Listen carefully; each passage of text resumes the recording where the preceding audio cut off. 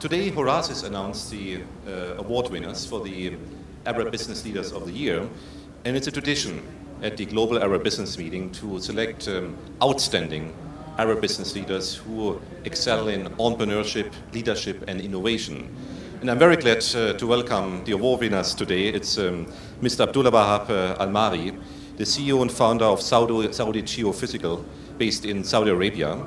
And it's my great pleasure also to welcome Mr. Ahmed Abdullah Tamash, the CEO of Gulf Cement, based here in Al-Khaimah. And both have been building two great companies in the last years, of course with their own vision of entrepreneurship and leadership.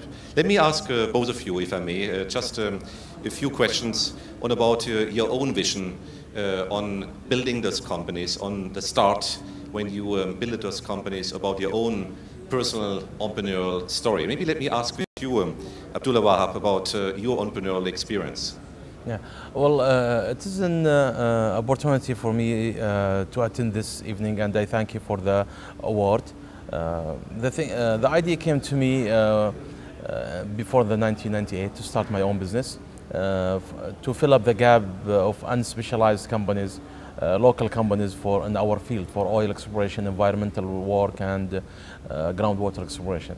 So I started it in 1998, and thanks to God, it's been growing now. In 2008, 2009, and 2010, we have been ranked as one of the fastest growth companies in Saudi Arabia, taking the rank of 36, next year 37, last year we are 35 in Saudi Arabia. So a fantastic growth story here. Ahmed Abdullah, what about your own entrepreneurial experience? Assuming if the big development which has came in UAE from 90 to 2010, if this cement imported from outside, how the cost will be? Yes. You see, how the time of the development will be. Then, since this is our cement we have here, and the quality is the best, at that time we're using this for our country to achieve the maximum development in shorter time and the minimum cost. Now, when the development here less or at least low, now we are ready to exporting. Yes. Now we have flexibility to working in or out. Yes. Then we have good quality, we have minimum price, we have good facilities to load in maximum time.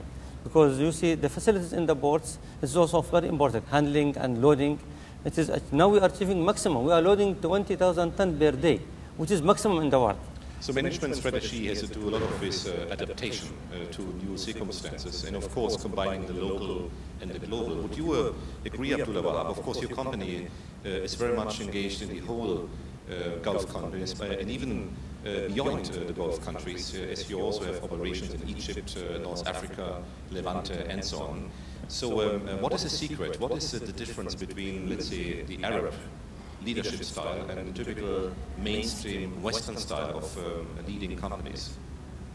Okay, I would say it's the confidence. Once you have your confidence in yourself and the services that you're provided, and that you can provide the similar services that Western companies, they can provide it, I think, and then you can compete with them and go ahead. The key there in the Western, they are very confident. You can see them wherever you go in the world. And I went to Africa, you see all the Western companies are there, but you don't see any Arab companies are there because of the confidence. So confidence is important. If you would like to give a message to young entrepreneurs and say, you know, what should be the most important priorities for building global companies of Arab origin, what would be your recommendation?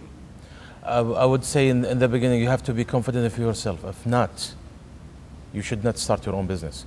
If you are confident, you know what you are doing, build a real company, structure for the company, commitment, and you have to be honest and straightforward. Yeah. Ahmed Abdullah. For me, I think confidence for me, it is in two parts. Confidence for me, I have to work and don't think about the result, yes. Maximum work. And I have to know what the other want, to do how they want. I think it's very important, yes. Yes. Yeah.